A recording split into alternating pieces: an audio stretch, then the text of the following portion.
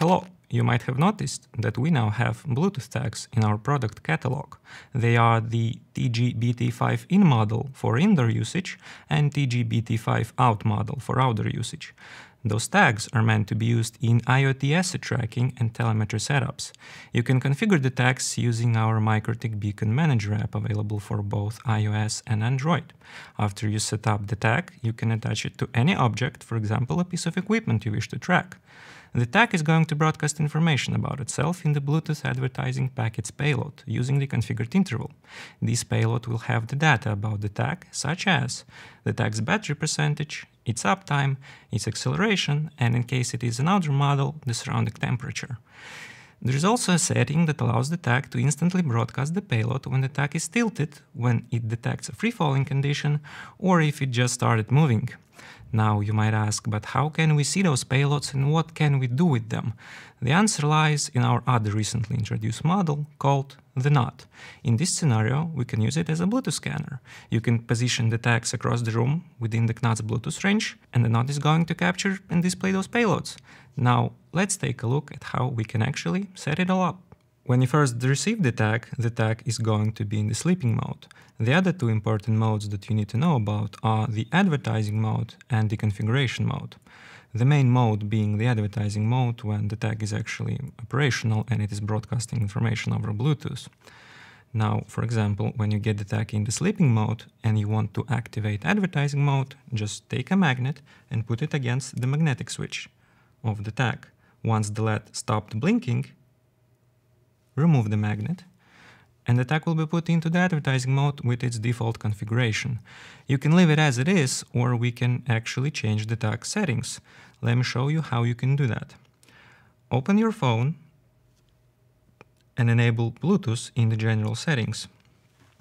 Now you'll see the list of devices under My Devices. Tap on the tag that you wish to configure, and now you'll have to put the tag into the configuration mode. In order to do that, to put the tag from the advertising mode into the configuration mode, once again, take the magnet and activate the magnetic switch on the tag until the LED stopped blinking. Once the LED stopped blinking, the app will indicate that the configuration mode was enabled. Tap on a gear icon and you'll enter the settings.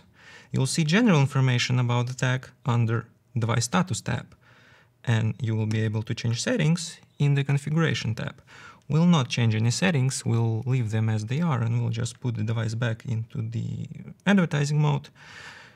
There is also an option to mass configure your tags if you have a few of those. Now the tag is advertising. How can we actually confirm it?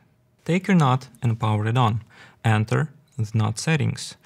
Make sure that you have IoT package installed beforehand. You can get IoT package from our download page under extra packages. Just drag and drop the package into the file list and then reboot the device. Once the device boots up, you'll have IoT section available to you. Go to the Bluetooth menu and make sure that the scanner is enabled, because without it you won't be able to see any advertising reports. Now go to the advertising report section and you'll see all the nearby advertising devices that are advertising over Bluetooth, but the list can be sometimes chaotic, so we better filter out the results. You can see that we have a few filtering options available to us. We will use the MAC address filtering option. Type in the MAC address of the tag, press enter, and you will see filter out results. We can see that our tag with its MAC address is broadcasting the following payloads. You can find the MAC address of the tag on the tag's label. As you can see, the payloads are in the hexadecimal format, but do not worry, we have a guide on our help.mikrotik.com page that will help you translate those hexadecimal values into understandable values. A quick example would be that when the payload's last octet is, for example, 64, in the hexadecimal format, when it's translated to a decimal format, it means 100%. That means that the tag's current battery percentage is at 100%. So the last octet indicates the battery percentage of the tag in the MikroTik format. Now, we have confirmed that our tag is alive and it is telling us all sorts of interesting information about itself, what else can we do? We can use root-REST scripting to structure a single message out of these recently received payloads, and then we can send this message using MQTT publish or HTTP post, that is using our tool fetch feature, or you can structure a message and then just send it via an email. There are plenty of options. This is just one of the many use cases for our tags in the KNOT. Thank you for watching. If you did enjoy watching this content, please subscribe.